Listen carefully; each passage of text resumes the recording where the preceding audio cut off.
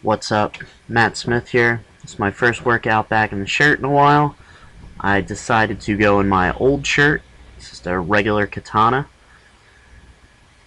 Just to ease my way back into handling some heavier weights. Was dealing with some elbow pain that was hindering my ability to train in the shirt. So just easing it back in. I can't handle that heavy of weights in this shirt. This is 525, comes down a little bit funky, but yeah, it comes up a little funky too. And this was my top set of the day, 550. This shirt allows me to handle about 50 pounds less than my good shirt, my super katana.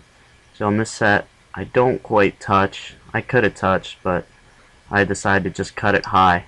Again, just easing my way back in, not trying to do too much. My first day back in the shirt.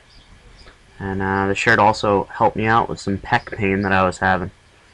Thanks for watching, and be sure to subscribe for more videos. Thank you.